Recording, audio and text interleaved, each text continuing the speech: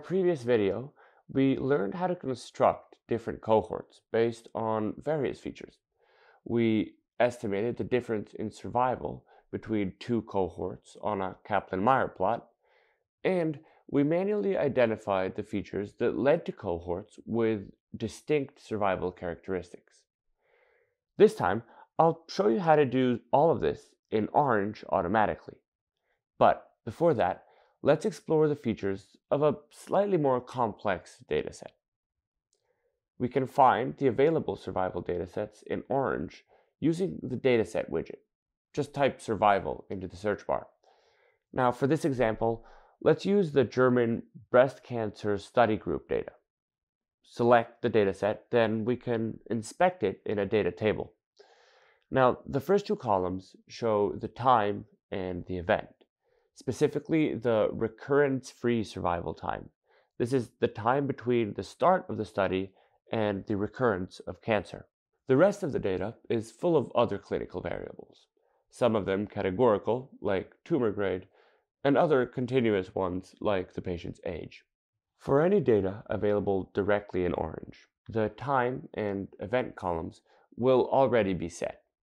However, it's still a good practice to use the As Survival widget just to make sure that all the features are set up correctly.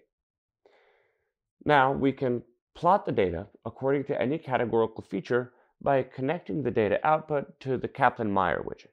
There are three categorical features to choose from: tumor grade, menopausal status, and hormonal therapy. Let's try menopausal status first. Also, I want to see the median and the confidence intervals to get a better idea of the data. We can see that being in menopause doesn't really have much effect on survival. The curves are barely separated and the p-value is quite large. So, what about hormonal therapy? This, on the other hand, turns out to be very informative. The patients that did not receive hormonal therapy had a significantly worse prognosis.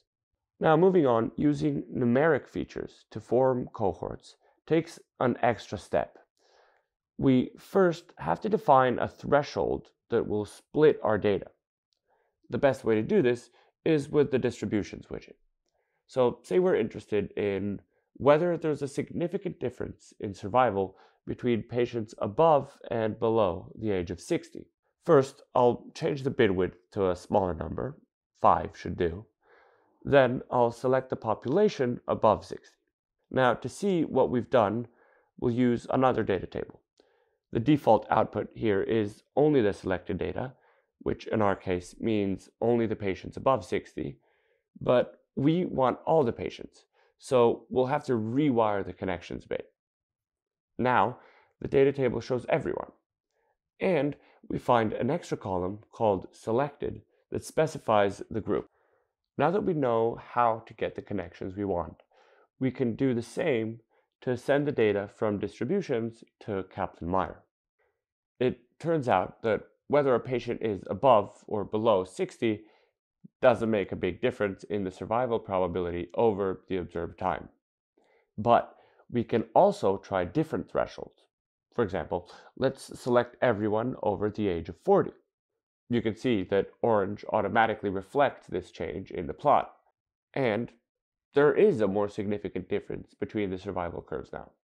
So next, let's try another continuous variable, like progesterone receptors. So select just the first bid, since it already contains more than half of the patients, and this time we really do see a big difference.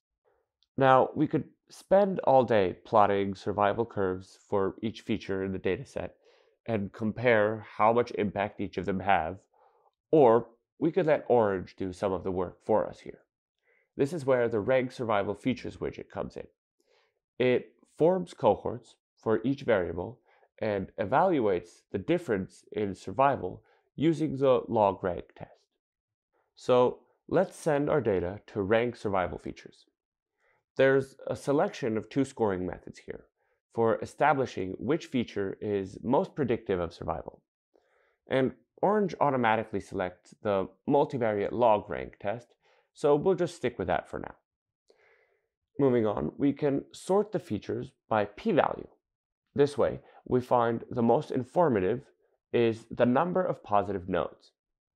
Now, here positive nodes refer to the lymph nodes in the armpit area where metastatic cancer cells have often been found. Now, I'm curious what the survival curve actually looks like in this case. So, the output of the rank survival features widget is a reduced dataset containing only the time and event columns, along with a selected feature. So we can select number of positive nodes.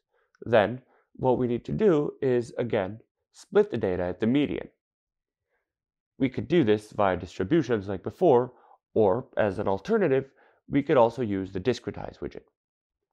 Let's connect them and split our data into two intervals of equal frequency.